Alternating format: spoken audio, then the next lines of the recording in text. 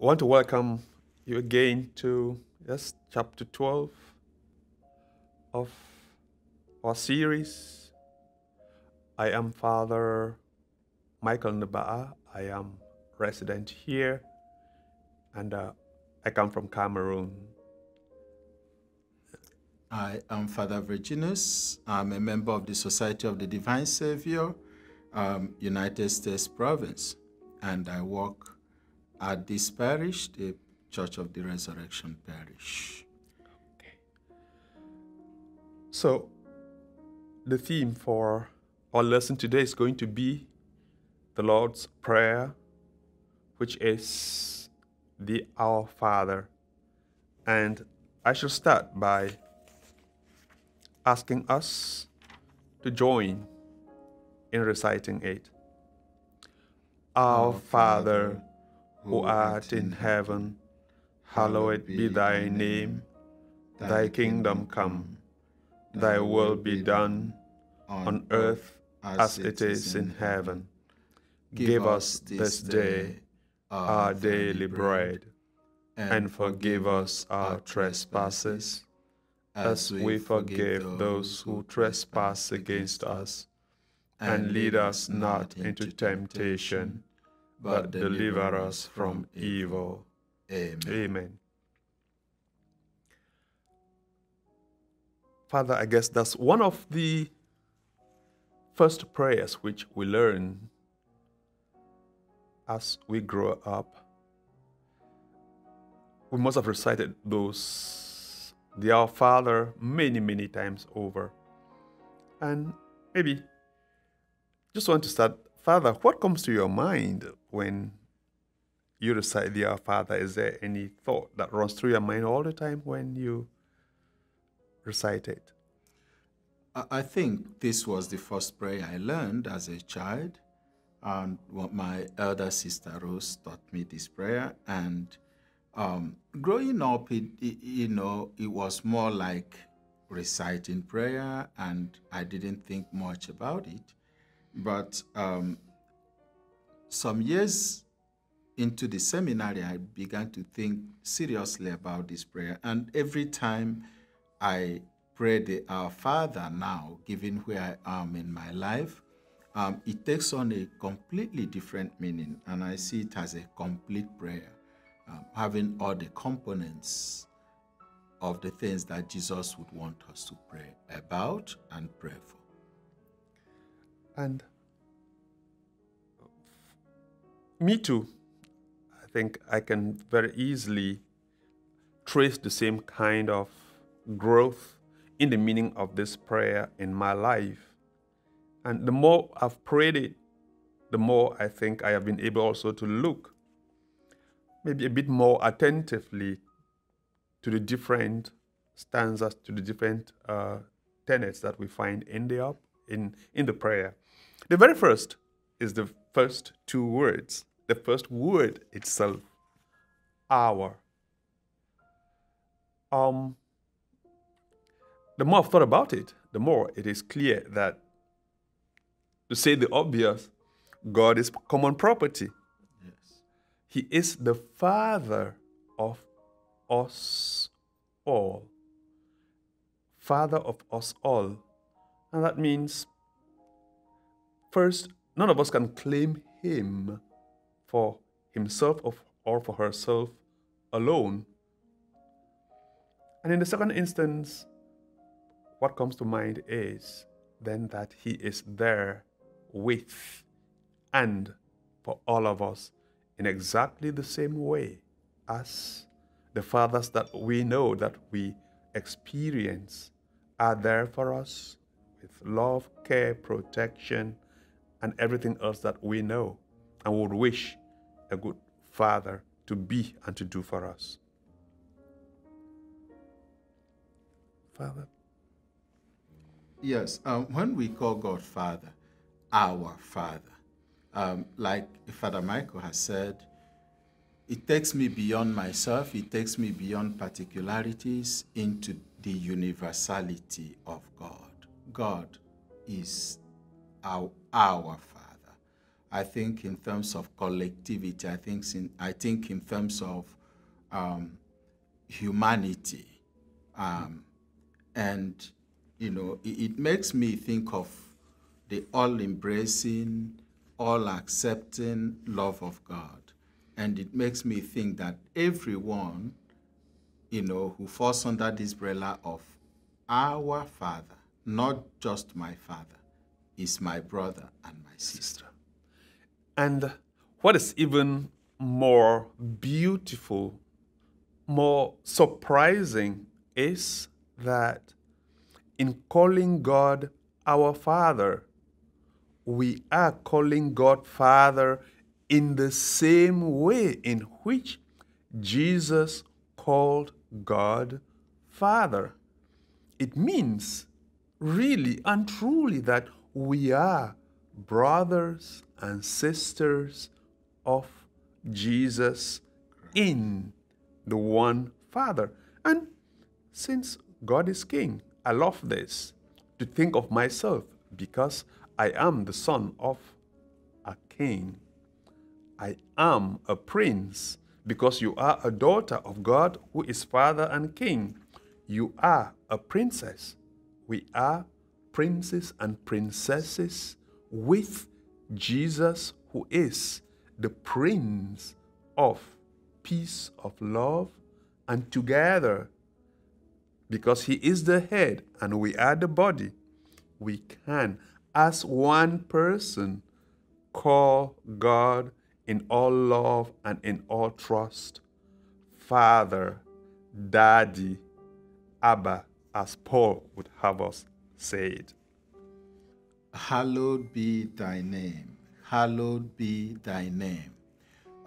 When we pray the Lord's Prayer, it starts both as a model and also as a prayer that we should pray. If you look at the two places in the scripture that Jesus made reference, that, you know, the Matthean account, he said, when you pray, say. And then Luke says, gives us more of a model to follow. Hallowed be thy name brings to mind the fact that this God we pray to is holy. God is holy and to be praised. God deserves my worship and your worship. And it begins with faith in God. And so when each time we pray and say, hallowed be thy name, we are saying, inviting everything that and everyone that calls God Father into an act of worship, divine worship. And so, Father Michael, what really comes to mind when you pray, hallowed be thy name? How does it feel to just pray those lines? To pray and literally tell God, I want your name to be holy in my life. I think, it is a commitment. I'm committing myself to try as much as possible to do and to live in such a way that everybody would recognize in me, would see in me the reality, the name of God. It's as if in what I do, God's name becomes a reality. And so, is that not, I think that is what we are all called to be. We're called to be holy. Be holy as your Father in heaven is holy. It means living the way he would want each and every one of us to live. Which brings us, I think, to the second stanza, which is, thy kingdom come. Kingdom, I think we're tempted to think about it in terms of glory, in terms of riches, in terms of, all that would make for the way in which we perceive kings and queens and royalty. But God's kingdom is different. It's a kingdom, I think, which is real in our lives, in the measure, in the way in which we try to make all that Jesus taught us, all that God wants us to be, how that is shown in our lives, in our conduct. Call it, it is a way in which we live out such little values as love, as truth, as justice, as peace, as the holiness that we just talked about. It's quite interesting because, you know, we call God our Father, and then we recognize God's holiness beyond anything else. God is in his own rank. He's God. God is God. But then we move from there to a desire to desire what God desires, and that is God, the reign of God. You know, every time we talk about the kingdom, like you said, we're thinking of the pomp and pageantry of kingdoms and monarchies. No, but we are talking about the reign of God, the coming of the kingdom of God, which is the kingdom of equality and justice and peace, the kingdom of brotherhood and sisterhood, the kingdom in which people look out for the interests of the other. And so the reign of God, for me, begins with an encounter with this Father, and then desiring what he desires, which is that all his creatures be respected and honored. And so I think it's a covenant every time we pray that thy kingdom come. We are actually committing to God and saying, we will desire what you desire. We want to live how you live. We want to be holy as you are holy. And for me, that's what comes to my mind every time I pray that line. And I think once we ask God's kingdom to come, we are, in a way, saying we submit ourselves to what the king of that kingdom is asking us to do. And that is expressed, I think, again, very beautifully in the very next line, very next standard, in which we say, thy will be done on earth as it is in heaven. It is interesting the way in which Jesus put this, because in heaven, God's will is done perfectly. Down here on earth, there are so many distractions. There is so much competition for our attention that if we are not careful, we can completely forget about God's will in our lives, in the lives of others, and pay attention only to what we want, to what our will is. And so this, I think, is a very, very timely reminder. God's will is supreme.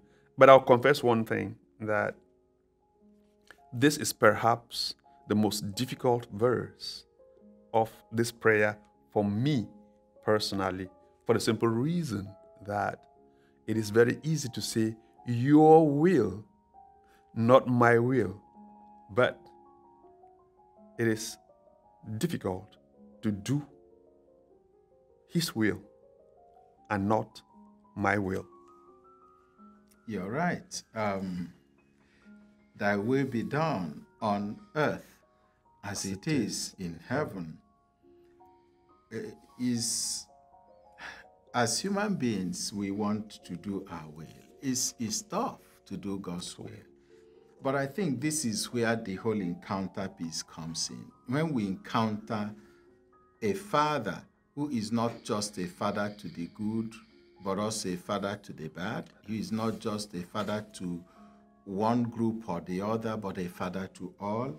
It kind of positions us to begin to see from God's lens and to understand that if his will is done among us, if we subject and submit ourselves to his will, being done among us as it is done in heaven, though we are here in a world that is imperfect, then a lot of things become easier. And it is difficult because it goes contrary to the things that we would want as human beings, and the things that we love and the things that we want to do. And so they seem to be just countercultural. And so it takes pain out of us. But I mean, nothing good comes without the bad banks. Yeah. So I think that third or the fourth verse there, it pretty much ends the first part of the Our Father. That first part pays attention to God as He is God. We're praising Him, we're acknowledging that He is God. Now, I think in the second part of the prayer, we are needy human beings, aren't we? Here we are. Each time we come to God is that. But again, in very, very typical fashion, Jesus is able to summarize for us the different needs that we can have in 3-4 short lines. And the very, very first is the need for food. Yes. The need for food.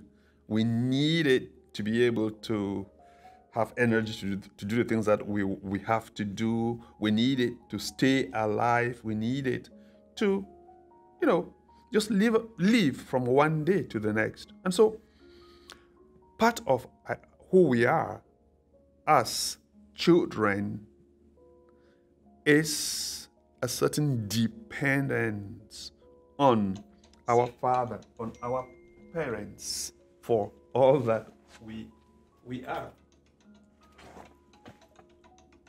I don't know how this came in here. Sorry. For all that we are. And so food is representative of life, of bodily life, of physical life. And we're telling God, without you, because we know you provide for us physically. If you don't give us directly, maybe you give us parents, you give us guardians who would go out there, do work, and be able to earn money and be able to provide for us in so many different and beautiful ways. Yes, I want to underscore the one thing that I found in this verse, which is divine providence, the power of divine providence, and give us this day our daily bread. It is a sign that we trust that God will give us what is needed for our sustenance and when it is needed. So divine providence is huge, actually, with Salvatorians. Forgive us our trespasses as we forgive those who trespass against us. Now we've talked about our need for food. Now we are asking for our need for forgiveness. As human beings, we offend others, we hurt others, we hurt ourselves too by our behaviors or by the things that we say or do or fail to do. And so sometimes sin can become a weight, a burden that only God can lift. And this next verse says, forgive us. But then it has a condition to it. It's a condition that invariably says, if you forgive, you'll be forgiven. If you don't forgive, you will not be forgiven. So we are asking God to forgive us since we commit to also to forgiving other people their own sins, knowing our own weaknesses as well. And I think this again is one of the more difficult things in the spiritual life. And I want to tell you again from my little experience that forgiveness at first sight is about the person whom we forgive. In reality, very often, it is about us. It is about the peace. It is about, clearing sometimes blockages to our spiritual life, to praying because we are carrying somebody in our hearts, because we allow that person sometimes to even take over our lives completely. If we don't forgive, it can degenerate into resentment, into hate. It can actually drive love out of our lives. And so it's something we need to take very seriously and pray for the grace to be as forgiving as God is towards us, and to forgive without any conditions. And to do this, we need grace, like Father said, which leads us into the next one. He says, lead us not into temptation. Lead us not into temptation. Once Jesus was talking to his disciples, and he says, temptation to sin is bound to come. So we are not asking God to lead us in a way that we will never face temptations. No. Temptations train our muscles to become better. It's like moving to the next class. You have to write exams. If you don't pass, you don't move to the next class. So exams, as much as we don't like them, I don't myself, but they can become a test, a proof that you are ready for the next level. And so Jesus says, give us the grace not to walk right into things that can destroy us. Give us the grace to recognize tell signs, warning signs of things that can separate us from both God and our neighbor. And the person who tempts us is the evil one. It is Satan. It is the devil. You know, there is a little thing about the fact that if you take the if you take the D away from devil, what you have is evil, because the devil is responsible for all the evil. And I think I often think of my life, of my soul especially, as a battleground between God and Satan, between good and evil. And the beautiful thing about it is that, number one, no matter how tempted we are, if we are open to the grace of God, that temptation will never fall into that temptation, and that means we will not sin, will not commit the sin that we are tempted to commit. And in as much as I think it is very clear to us that God is present with us, I think that presence is not to be taken for granted. That very often we have got to consciously turn to God in those moments when we know we are weak, and we know ourselves very, very well.